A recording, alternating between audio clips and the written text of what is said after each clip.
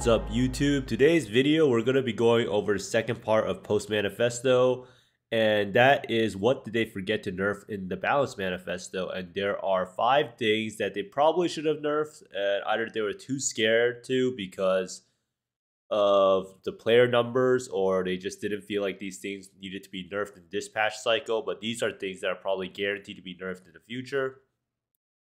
And if GGG is actually cruel enough, like this person with the Nerf gun in this picture, they might actually just nerf these things in the patch notes. And I think that would actually be the worst case scenario, because it's like getting debated once again. No mention of it in the Balance Manifesto.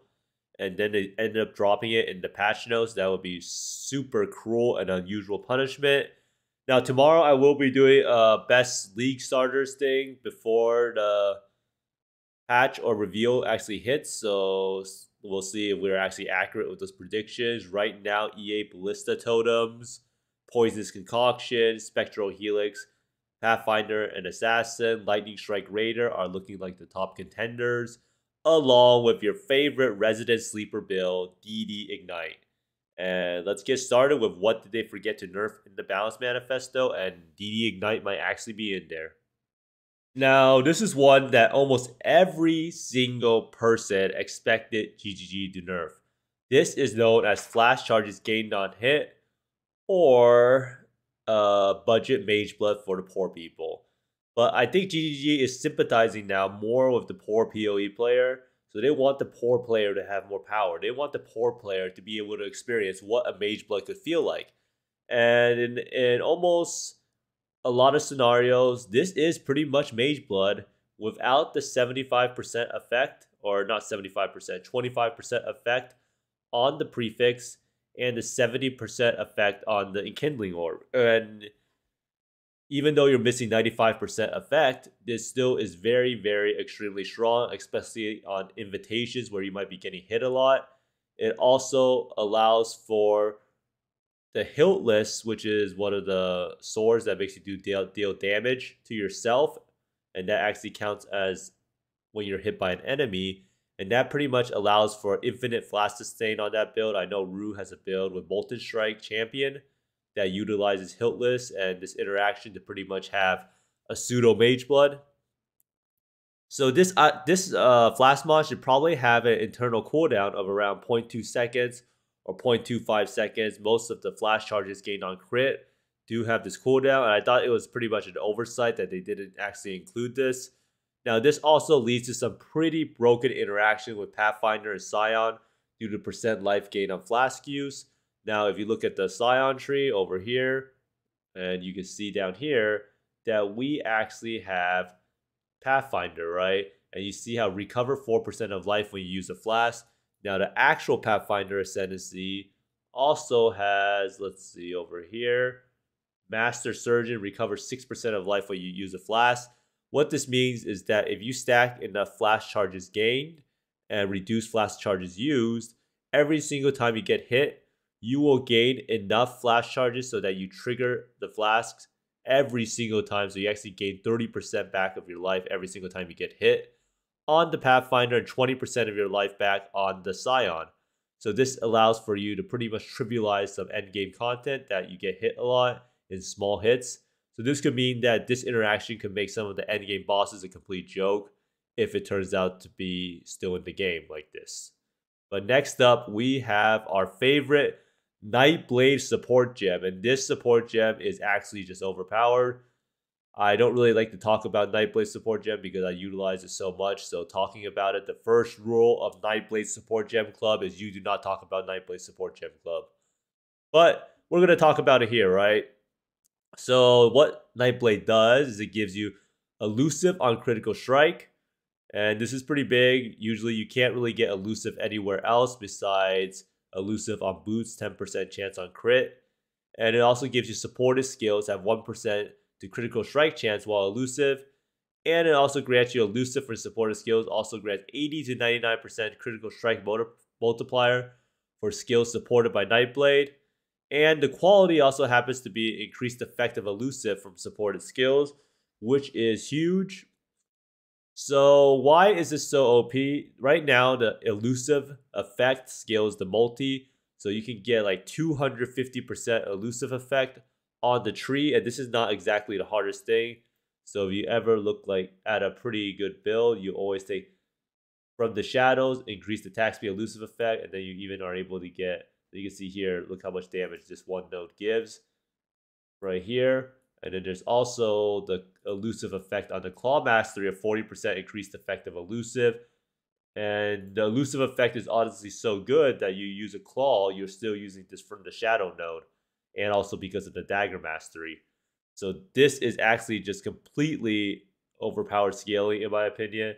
And it probably should not exist like this. Now, elusive is also important because it grants you a lot of chance to dodge attack, chance to dodge spell hits, and 30% increased movement speed. If you ever look at a path of ability and you go look at Nightblade support gem and you cap out your elusive effect, you will see that you'll gain a lot of EHP.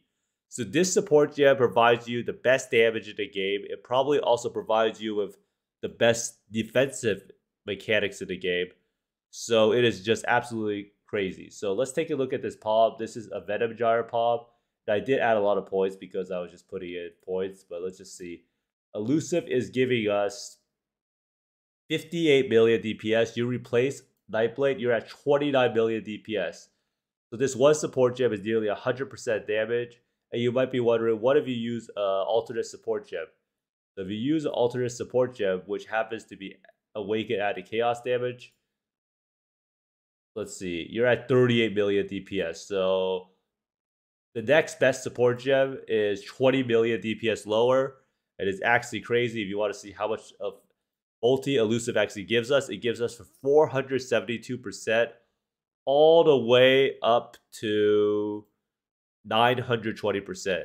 Now, this is pretty much just not balanced. I'm pretty sure they might nerf this next patch. But for this patch, utilize this broken mechanic as much as possible because it is bonkers. Now, next up, we have alternate ailments, and this is Secrets of Suffering, otherwise known as the Interrogation. So, in order to understand why this thing is so broken and overpowered, you want to understand what alternate ailments are.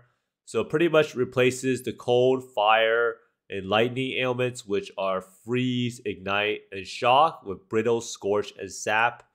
So, what brittle does is it gives us up to 50% chance to critically strike afflicted enemies. What this means is that if your weapon is 5% crit and you have 15% brittle, your weapon will be treated as 20% base crit. Now, Scorch lowers the elemental resistances by up to 30%. So this is pretty much like an elemental penetration gem. Now, Sap causes the affected targets to deal up to 20% less damage. So you're pretty much getting enfeebled. So the OP part about this alternate ailments thing is Brittle. Brittle is completely busted. It makes it so that you rarely need any crit chance in order to cap your crit out. Now, for instance, you can use a 5% base crit weapon, which is pretty much as low as it gets, or 5% base crit spell. And you would be at 20% base crit if you had crap brittle. What this means is that you only need 500% increased crit chance on the tree, flask, and gear in order to cap crit. So you can see it's pretty easy to get 500% crit chance, right? You can get already like 100% crit chance from the diamond flash, so that's already 20% of the requirement satisfied. And these are 60, 20, 20, so that's another 100% right there. So you can see it's pretty trivial to be able to get that amount of crit chance. And you also get a bunch of crit chance from elusive, or not elusive, but Nightblade. So this is completely broken. It allows you to get 100% crit chance for way too little investment. And Scorch is also a huge damage boost. It is pretty much impossible to beat Secrets of Suffering out. Even if you give the Secrets of Suffering user 50% shock, it turns out that on the Lightning Strike Berserker or Raider, Secrets of Suffering will still win out in damage even with a 50% shock. And yeah. So next up, we have Spell Suppression. Spell Suppression is honestly just flat out broken. I don't think a lot of the boss encounters in the game were designed around the boss's spells dealing half damage. So what Spell Suppression does is it currently halves spell damage, and you can stack it all the way up to 100% chance to spell suppress. So every single one of the boss's attacks will do half damage that are spells. So this should probably be nerfed to around 35 to 40% because a lot of boss fights just aren't designed with spell suppression in mind. If you ever did Awakener with spell suppression and cast with damage taking molten shell, you can take the die beam every single time. You literally cannot die on that fight. And it also makes new boss fights a little bit of a challenge to make because spell suppression is just so strong and it's so easy to get to 100%. You have a chest piece, you can roll up to 35%. A shield, you can get up to 35%, I think. And then a lot of nodes on the tree brings you to 100% really, really easily. Even if you get no spell suppression on the tree. You can get 35% on your chest, 35% on your shield, and like 15% on your helm and boots or gloves, and you would be done. Now, what this means is that in the future, if they ever make boss fights that make it so spell suppression is not so effective, that means that normal characters would just straight up get one-shotted super, super easily. I do think that the best way to probably nerf spell suppression is to nerf it to around 35 to 40%, but they could also nerf the spell suppression roll on the gear. I think the worst nerf possible they could do for it is if they wanted to nerf spell suppression so that it is not able to be capped to 100%, because at that point, what's the point of spell suppression? It's pretty much like spell block or spell dodge. Now, lastly, we have the biggest offender of them all, which is how corpse life scales with DD. So Ignite-based DD was actually buffed in a lot of ways. So what they did was they made Desecrate now has a 15% chance to spawn the highest HP Spectre. So what this means is that every single corpse in Desecrate has a 15% chance to be your Spectre. So that means each cast of Desecrate almost guarantees a Spectre corpse. I think it's around 0.9 corpse per cast of Desecrate. And then when you factor in Spell Cascade, you get 1.8 Spectre corpses per cast. Now, a lot of the single target for Death to the Dead revolves around Desecrating and then pretty much spamming Vol DD. Or not spamming, but using Vol DD. And what Vol DD does is it blows up every single corpse. So once you have the Ignite rolling with the Spectre corpse, then you're pretty much guaranteed to one-shot the boss or get pretty close to it. So what this means is that this build will pretty much be mandatory to be played in Gauntlet for every Ascendancy.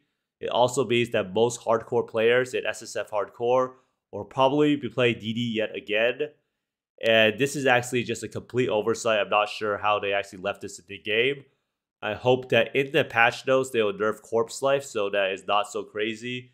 Because they did nerf Ignite damage by 28%, and I thought that, and they probably think that 28% Ignite damage nerf is enough for DD. But it really isn't, especially when you buff the downside of DD2. It really makes DD the best overall build as a League starter in Hardcore and Hardcore SSF.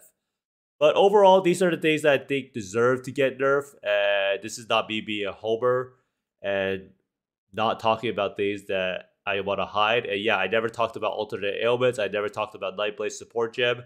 But I truly believe that all of these things are OP and that no one will really complain if you nerf them. Well, maybe they would complain about alternate ailments or spell suppression, but no one would really argue that spell suppression shouldn't be at 40%.